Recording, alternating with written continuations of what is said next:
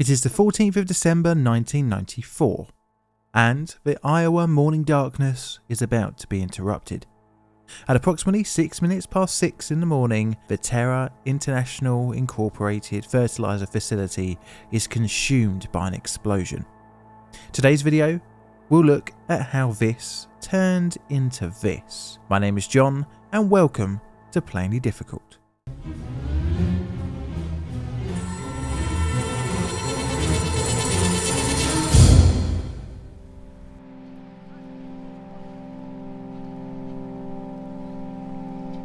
A brief history of Terra at Port Neal. Our story starts in 1965 here in Port Neal, Woodbury County in the US state of Iowa. A new fertiliser plant is under construction.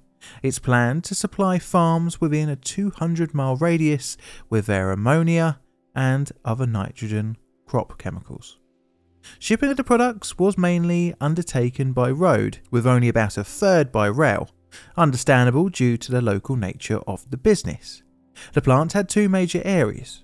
Area 1 consisted of an ammonia plant, tank farm and utilities, with Area 2 being home to a nitric acid plant, urea plant and ammonium nitrate plant. So the whole goal of the site was to create ammonium nitrate urea. To make this, the plant needed all of the other parts of the site to produce their respective ingredients. Once enough nitrate, ammonia and urea are produced, ammonium nitrate can be made. So let's look at the process used on the Terra Industries site. So the whole goal of the site was to create ammonium nitrate urea.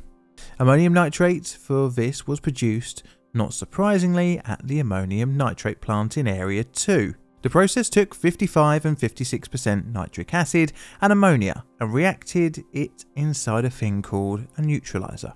The nitric acid came from the plant in Area 1 and the ammonia came from the urea plants on site, but could be assisted by any of the 4 tanks, varying from 30,000 US gallons to 5 million US gallons. It was introduced at the bottom of the neutralizer. The flow of ammonia was determined by the site's production capacity.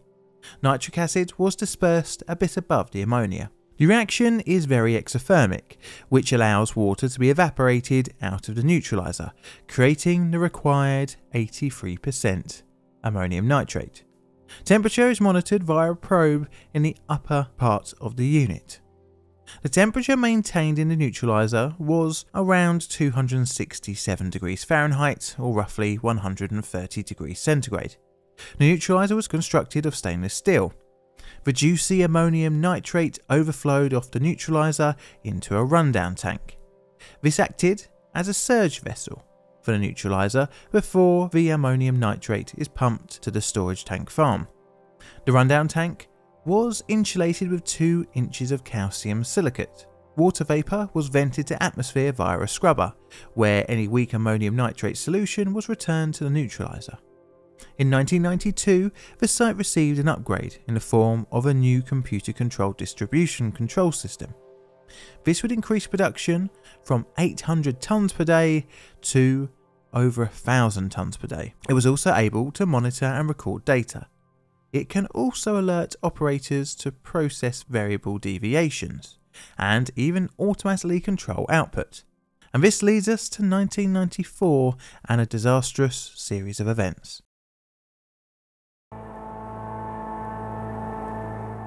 The disaster.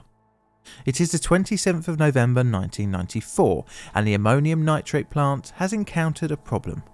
A pH probe on the neutralizer's rundown line was found to be defective. No replacement is available and the decision is made to continue working with the defective probe. Just a week later, on the 5th of December, a leak was discovered. A surface condenser in the nitric acid plant had been leaking and this required the shutdown of this part of the site. Although apparently getting fixed a couple of days later, the plant would be shut down once again.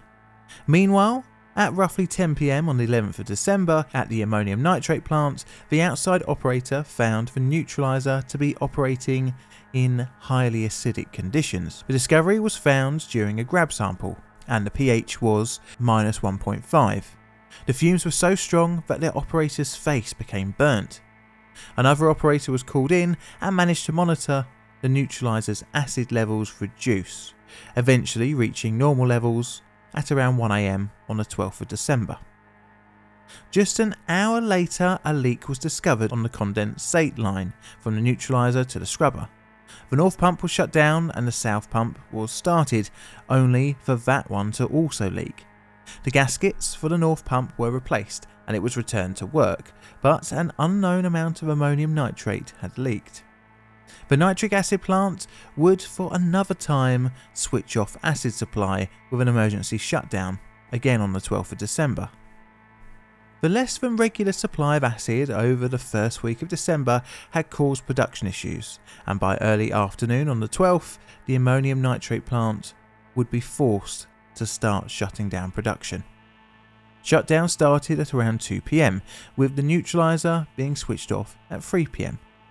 The nitric acid line was purged with air and the product pumps were shut down and blocked off. The air pushed the nitric acid into the neutralizer. This was roughly 220 US gallons in total. The purging of the lines took until 8:30 PM. After this, 200 psig steam was applied to the nitric acid line. This was to stop freezing in the December night, but what the operators didn't know was that the neutralizer, now 14 years old, was in a highly acidic and contaminated condition caused by the leaks over the previous days. But little did the operators know that injecting the high pressure steam into the neutralizer would result in a potentially runaway thermal reaction. The ammonium nitrate was now sensitized and was a ticking time bomb. The scrubber was still working and with the recirculating pumps on was blowing down ammonium nitrate back into the neutralizer. By the early hours of the morning of the 13th of December, the plant was shut down and upon visual inspection by one of the operators, apparently no issues could be seen. Startup was planned for later on in the morning, and as such, at 6 AM the nitric acid air compressor was being started up. But just 6 minutes later, 2 explosions erupted from the neutralizer. The explosion destroyed the neutralizer, replacing it with a crater. 4 would lose their lives in the disaster almost instantly, with another 18 being seriously injured. Debris was littered over a 500-yard radius, with the blast being heard nearly 30 miles away. Some of the debris had damaged the on-site nitric acid tanks, spilling liquid onto the ground. No building on site escaped damage, and windows on nearby houses were broken. The explosion damaged ammonia gas storage tanks on site, causing a release of the chemical into the air. As the gas spread, some 3,000 residents would be required to temporarily evacuate. Contaminants floated around the plant for 6 days, causing horrendous local health scares. To add a cherry to the feces pie, a power station across the Missouri River also took damage, reducing power to the local community. The total cost of the disaster would be estimated at $300 million, but as the human and societal cost became apparent, the cause needed to be investigated. Enter the EPA. The investigation. So, almost immediately after one of the country's biggest fertiliser plants self-immolated, the EPA got stuck into investigation. They looked over the disaster site and interviewed any witnesses they could find. As they constructed the timeline, the cause became ever so apparent. No surprises, it involved incompetence and improper plant operation. They found the training of operators to be lackluster to say the least. There was little in the way of safe operating procedures, and to make things worse, communications between the various plants on site was pretty much useless. The human factors created the environment for the disaster, but how did the explosion start? Well, the neutralizer was allowed to reach a dangerously acidic level, which was caused by the purging of the acid line after the acid plant couldn't supply the ammonium nitrate plant. This isn't the end of the world, so long as it's properly monitored and has its pH level adjusted accordingly, but this wasn't done. Steam was applied to the neutralizer to keep it from freezing. This, in combination with the compressed air used to purge the nitric acid, created low density zones, i.e. bubbles. These zones lowered the amount of energy required to initiate thermal decomposition of the ammonium nitrate. This occurred for 15 hours before the explosion, creating localized areas of heating which couldn't be diffused through the rest of the ammonium nitrate. The ammonium nitrate had also been contaminated with chlorides during various leaks. This also reduced the energy needed for activation. All of this destabilised the ammonium nitrate in the neutralizer, and the slow roll of pumps during the planned startup added more superheated steam and basically became the ignition point.